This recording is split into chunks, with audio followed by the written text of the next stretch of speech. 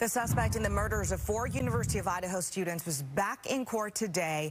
His murder trial is scheduled to begin in a few months. Ethan Chapin, Madison Mogen, Xana Kernodle, and Kaylee Goncalves were found dead in their home in Moscow, Idaho, almost 7 months ago. And today, Bryan Kohberger and his defense team appeared, along with prosecutors and the lawyer representing the family of Kaylee Goncalves. Jake Goncalves was inside the courtroom. He's joining us live from Moscow, Idaho. So, Jake, what exactly was happening inside of this hearing?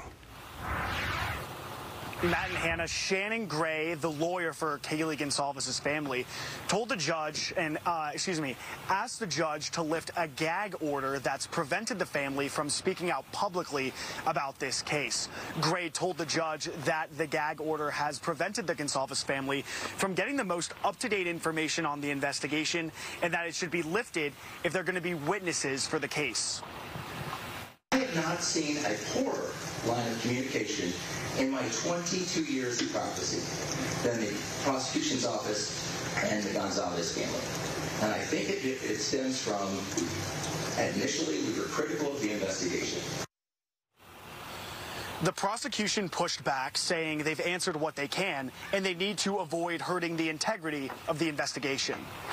To take affirmative steps to address the impacts that intense pretrial publicity can have on a case. An order like the one in this case is an appropriate measure for addressing that duty of the court. And we didn't hear much from Kohberger's team, but he was dressed in a suit and a tie for this hearing as opposed to the usual orange jumpsuit. Latah County Judge John Judge did not issue a decision today, so the gag order stays in place for now.